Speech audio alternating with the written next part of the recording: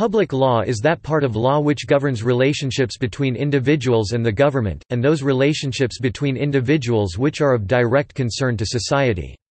Public law comprises constitutional law, administrative law, tax law and criminal law, as well as all procedural law. In public law, mandatory rules prevail. Laws concerning relationships between individuals belong to private law. The relationships public law governs are asymmetric and unequal. Government bodies, central or local, can make decisions about the rights of individuals. However, as a consequence of the rule of law doctrine, authorities may only act within the law, secundum et intra legem. The government must obey the law. For example, a citizen unhappy with a decision of an administrative authority can ask a court for judicial review. Rights, too, can be divided into private rights and public rights. A paragon of a public right is the right to welfare benefits. Only a natural person can claim such payments, and they are awarded through an administrative decision out of the government budget. The distinction between public law and private law dates back to Roman law. It has been picked up in the countries of civil law tradition at the beginning of the 19th century, but since then spread to common law countries, too. The borderline between public law and private law is not always clear in particular cases, giving rise to attempts of theoretical understanding of its basis. Public law in civil law and common law jurisdictions. Rule of law, the idea that the administration of the state should be controlled by a set of laws, originated in Greek antiquity and was revitalized by modern philosophers in France, Rousseau, Germany, Kant, and Austria in the 18th century. It is related to the strong position of the central government in the era of enlightened absolutism, and was inspired by the French Revolution and Enlightenment. It developed hand in hand with the creation of civil codes and criminal codes. Areas of public law. Constitutional law. In modern states, constitutional law lays out the foundations of the state. Above all, it postulates the supremacy of law in the functioning of the state, the rule of law. Secondly, it sets out the form of government, how its different branches work, how they are elected or appointed, and the division of powers and responsibilities between them. Traditionally, the basic elements of government are the executive, the legislature and the judiciary.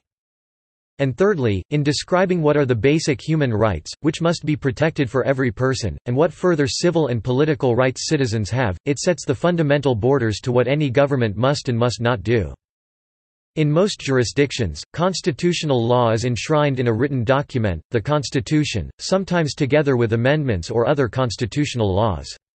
In some countries, however, such a supreme entrenched written document does not exist for historical and political reasons. The Constitution of the United Kingdom is an unwritten one. Topic: Administrative law. Administrative law refers to the body of law which regulates bureaucratic managerial procedures and defines the powers of administrative agencies. These laws are enforced by the executive branch of a government rather than the judicial or legislative branches if they are different in that particular jurisdiction.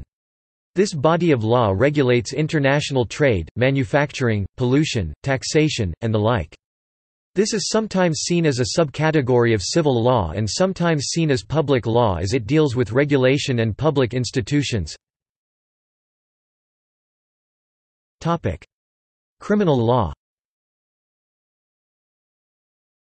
Criminal law involves the state imposing sanctions for defined crimes committed by individuals or businesses, so that society can achieve its brand of justice and a peaceable social order.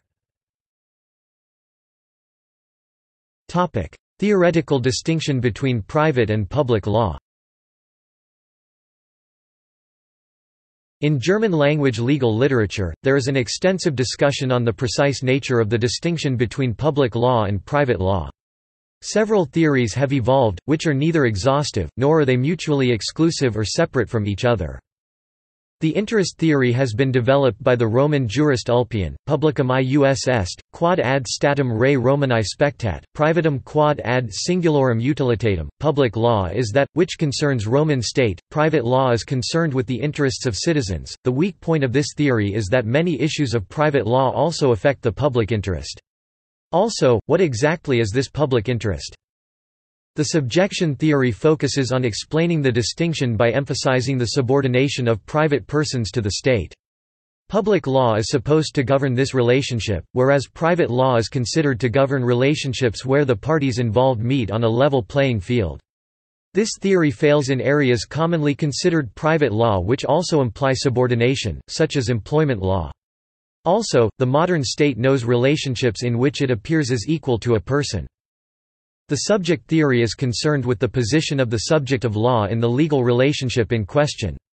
If it finds itself in a particular situation as a public person due to membership in some public body, such as a state or a municipality, public law applies, otherwise it is private law.